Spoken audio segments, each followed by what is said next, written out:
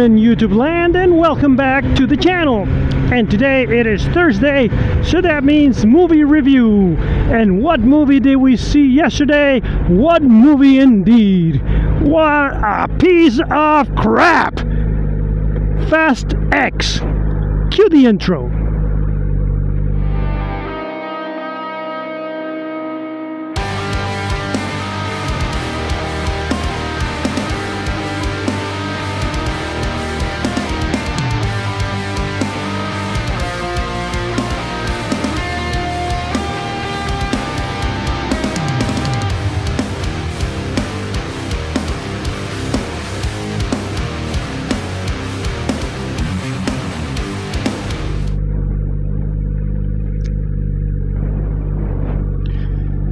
Well, yes, unfortunately, we went and gave more money to the Fast and the Furious franchise. They are milking it all they can, and we are victims of that. Now, I've always been a fan of the Fast and the Furious movies. I know they're a guilty pleasure. I know they're crap, but I did not enjoy Fast X. It was just too much. It was pretty terrible. So yeah, I mean, I went there with the idea of I'm gonna have fun. It's gonna have cool cars, hot ladies, great fight scenes, lots of bullets, lots of dead people, right? Awesome stuff. But I mean, usually what they do in these movies is they have a plot that it's a little bit absurd, but they make you care for the characters, right? And they tried on this one, because they do have a good plot, and they present you with the kid right now, the son. He's like the main romantic character there, or the motivation for Vin Diesel's character, Toretto. But I mean, it started out good, but little by little it just crumbles down into a piece of garbage that, yeah, you don't want to spend your money on, unfortunately. So let's start right away with the worst things about this film. Now, the worst things about this film, number 5, it has to be with the script. I mean, yeah, it's they're not giving it a lot of effort now, and I understand when you watch these films, these type of films, what you do is you get your suspension of disbelief way up, but at this point it's just so absurd and so ridiculous. You feel that you're watching a parody. It's, yeah, so the whole script is just terrible. You don't really care for any of the characters, and especially the kid. I mean, it started out, as I said, well, but no, at the end it's like, oh man, just kidnap this kid, I don't care. Anyway, number 4 on the list of bad things about this film, which are plenty. I believe me, this is a small list because it could be 25 million things that is wrong. But unfortunately, and I say unfortunately because I'm a big fan, but Jason Momoa on this film. The director, Louis Leterrier, he didn't know, I guess, how to control him, and he just was so over the top, which for a movie like this, you say, well, it's fine. I mean, it is over the top, and it's going to be overacting, right? But the whole gay persona that he created, I mean, I don't know if Jason Momoa doesn't have a good agent, or at least a good friend with some sense. All that he has created over the years to make this macho persona and on him, I mean, as his image, a very masculine guy that you want to root for. I understand, yeah, you want to be a great big heavy, right? The great big villain. But why do the whole gay weirdo thing? It was just terrible. It was hard to watch. I couldn't really understand why he chose that. And I don't know, it failed. To me, it failed miserably. I hated it. I don't want to see him do anything like that ever again. Alright, so at number 3, we have to go with Uncle Jacob's Batwing. And I mean, the whole Batwing scene, it was just so ridiculous. It reminded me of the Batman series from the 60s. This is the type of level of camp and crap that this franchise has gotten to, right? John Cena's, I mean, the whole character, but the Batwing scene, it was just so ridiculous, and then the CGI was so crappy.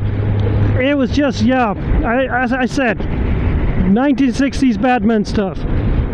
And that takes us then to number 2, which is another one of the 1960s Batman scenes. The Joker mobile that John Cena's character Uncle Jacobs comes up with it as well. It was so stupid. I mean, really, not even Death Race can come up with such a stupid car and such a stupid design and such a crappy scene. So yeah, that's I mean, yeah, I really hated this film for a lot of reasons. It was I mean, just too much camp, too much cheese. It was yeah, terrible film. And number one thing that is wrong about this film, unfortunately, has to go with Louis Leterrier. I mean, I'm a great fan, but it's been a while since I've seen anything good from him. And this film, I don't know why they didn't get stuck with Justin Lin. I believe it's the director of the other movies in the franchise, or at least some of the movies. He was doing a great job on these films. I don't know what happened. They got he got conflict of scheduling, or just got, I don't know, fought with Vin Diesel and the producers. I don't know, but Justin Lin did a much better job than Louis Leterrier did on this one. And unfortunately, they're gonna do another one because it's Fast X 1, Part 1, and then Part 2, which is another thing that I was like, you know what? Why?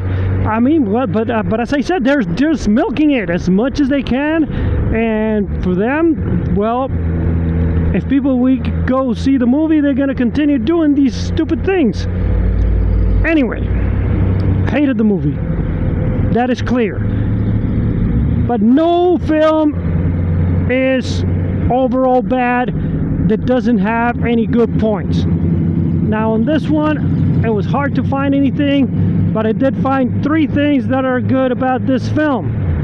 And number 3 is, well, the fight scenes overall are good, but the fight between Michelle Rodriguez's character Letty and Cypher, which is oh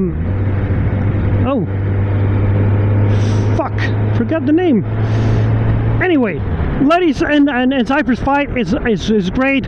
The way it's choreographed and all these I don't know, different ways that you can see that both of them kick ass. And for some reason, Letty, who started out the franchise as being just a regular girl from the hood, and now she can kick the butt out of an international spy agent, supervillain from James Bond. I don't know, but it was entertaining to watch. And then at number 2, we have to go with well, Michelle Rodriguez's Letty's character's bike.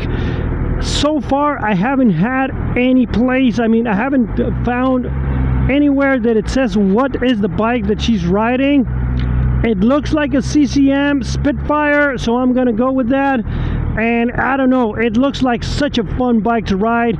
It looks like a pretty cool machine, but the stunts that they did on those on that bike, it was great. I love that scene and I love that bike.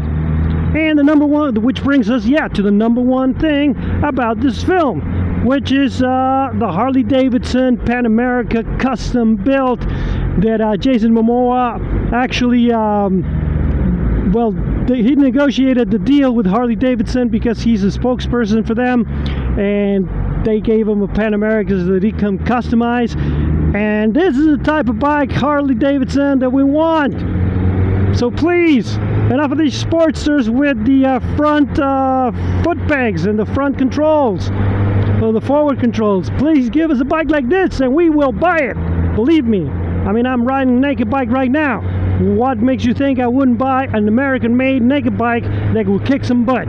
Anyway, so that is number one about this film, the Harley-Davidson custom bike.